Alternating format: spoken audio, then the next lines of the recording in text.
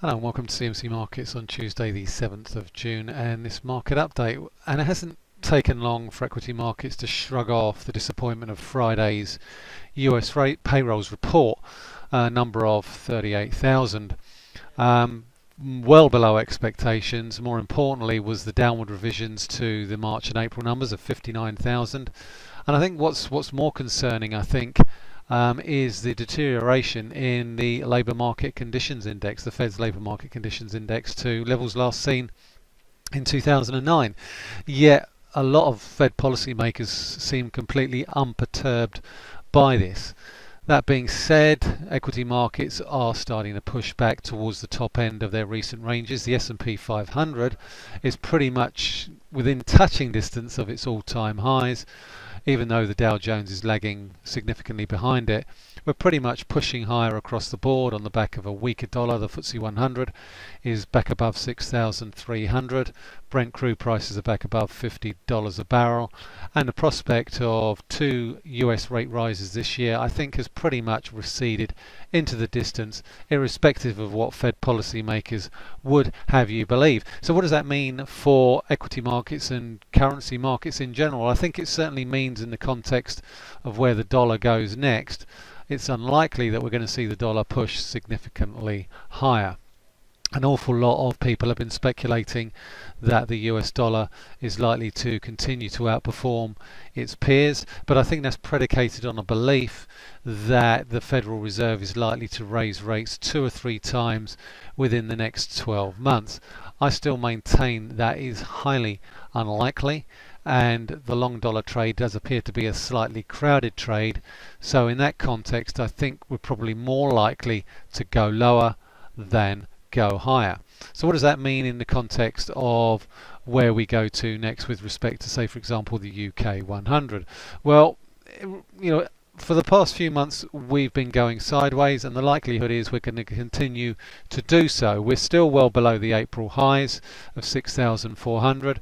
We have managed to push back above 6,300, but for the past 2 to 3 months we've been in a range between 6,050 6,400. I don't expect that to change significantly over the course of the summer months.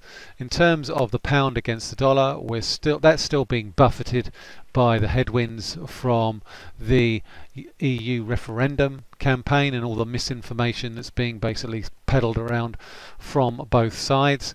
But certainly what we can see from this cable chart here is the fact is we're in a range in the pound against the dollar. That's not likely to change between now and the 23rd of June, though it's quite likely we will see bouts and pockets of significant volatility. We've already seen it this week already with a poll that put the Leave campaign in front early yesterday, when we saw the pound drop quite sharply in Asia trading, all the way down to around about 143.5, and then early this morning we got another poll putting the Remain campaign slightly in the lead, and now we're back above 146. Such are the vagaries of the currency markets at this point in time.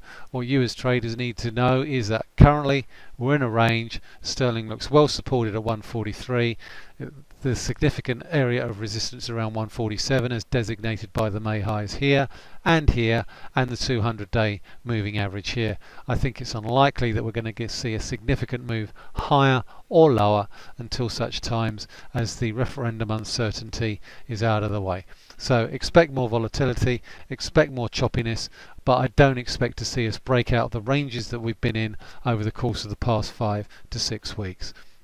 Same applies to euro sterling. It's a similar sort of story, but again it's very much technically driven. If we look at 79.30 and the May highs, that's been a significant pivotal level in terms of bullishness and bearishness. We saw it here where it acted as a cap there, acted as a cap there, acted as a support here, acted as a resistance here, and once again it's acting as a resistance here. Also important to note that it's also the 200-week moving average, so it's a significant resistance barrier on euro sterling, and it's important to bear in mind when you're looking to put trades on. Also, what we've seen here is a significant pullback from the sterling losses that we saw in the wake of the Leave poll yesterday. We've had the Remain poll today.